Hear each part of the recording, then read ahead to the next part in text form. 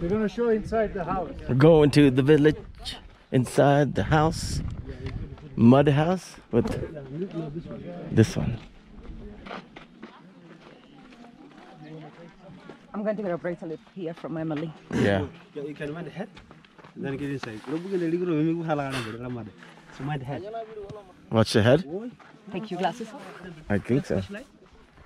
Yeah. 1 second. So I do the flashlight and you do the...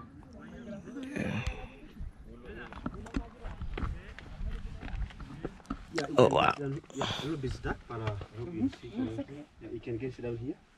Get it down here. Okay. Yeah. So, my name is Sinja. Sinja. Yeah, and you? Najwa. Najwa, and you? Mito, From where?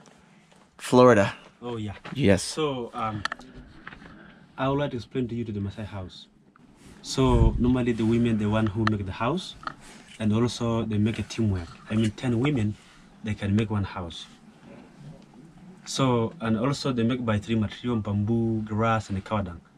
But some material like grass and bamboo, men they go to the forest, they collect the bamboo and the grass, they take it home, and then the women they come to build the house. So this needed teamwork. So they'll spend only 3 weeks and then they'll finish to build the house. Yeah, so the wool they put on bamboo, the roof they put little sticks, they put a grass, and then outside they cover by cow dung. The cow dung they'll mix the ashes in water because when they'll be dry, they'll be waterproof, they'll become like cement. Okay. Yeah, and this house is divided in 3 rooms. This is a big bed for parent, wife and husband, and this small bed. This is small bed for the children. Yeah.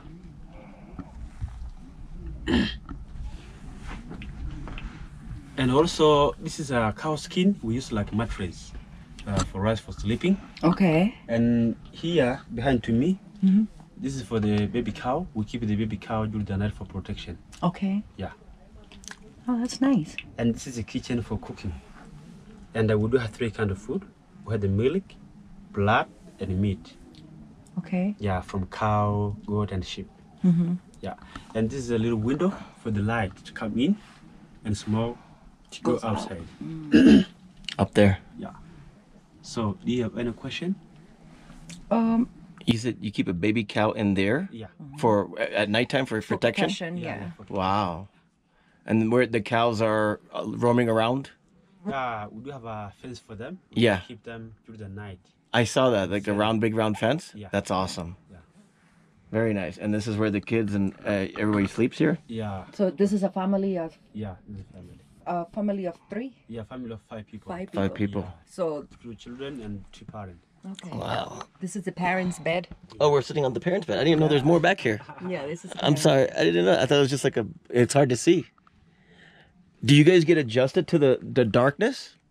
Like your eyes adjust so you can see? Yeah. Or do you have like fire, like, Yeah, lit? we do have a fire. We can make the fire so the lamp they can light inside. Okay. Yeah. Yeah, because that's all. Look at that. And the pillows, blankets all come from... The blanket we are going to take from our neighbor, aside from Kenya. Okay. Yeah. So they make it there and then you guys get it? Yeah. And then this is water. Yeah, this is water, the bucket for the water. And water back there. Yeah. So you cook inside here? Yeah, we cook Yeah, inside. that's what this was for right So here. everybody have their own meal? Yeah. Okay. Oh. And breakfast here too? Yeah. It feels really cool in here. Like, so you have colder. 3 meals a day? And only 2 meals a day. 2? Okay. So breakfast and dinner? Yeah. Okay. And it's nice and cool in here. So the mud keeps the mud keeps everything cool, right? Yeah. It is really cool here. Yeah. I would stay in here. It's hot outside. Yeah. Okay, great. Okay. Beautiful. Thank you. No, thank you. Thank you. Thank you. Gugungu. What is you say? Thank you. Asante. But they don't speak Swahili. They have their own language.